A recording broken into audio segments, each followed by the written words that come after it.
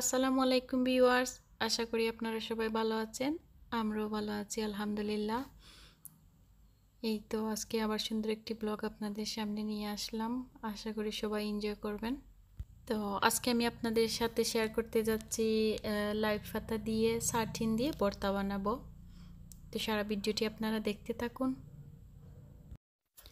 লাই পাতা কেটে ফেলেছি, লাই পাতা কাটা শেষ। এখন দেখতে পাচ্ছেন আমি কুচি কুচি করে পেঁয়াজ কেটে রেখেছি। আর এই দেখুন আমি লাই পাতা কেটে হালকা লবণ দিয়ে ব্লেন্ডারে রেখেছি। আর এদিকে আমি সার্টিনকে হালকা ভেজে নিচ্ছি।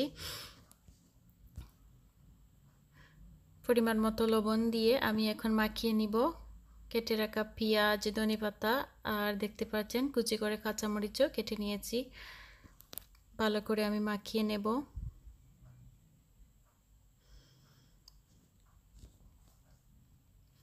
আশা করছি অনেকেরই জিভে জল আসবে, চাটনি দেখে কার না এবার জল আসে। তো ভাজা হয়ে গিয়েছে সার্টিন, পেঁয়াজ, কাঁচামরিচ এবং ধনেপাতা আমি সব কিছু মিলিয়ে নিচ্ছি।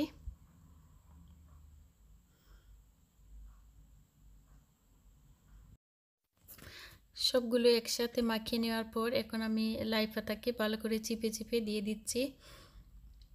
কারণ আপনারা যদি দেখবেন লাই পাতাতে অনেক পানি থেকে যায়। যদি ছোটো ছোটো করে কেটে নেন আর হালকা লবণ দিয়ে মাখিয়ে নেন তাহলে দেখতে পারবেন লাই পাতাতে অনেক পানি জমে থাকে।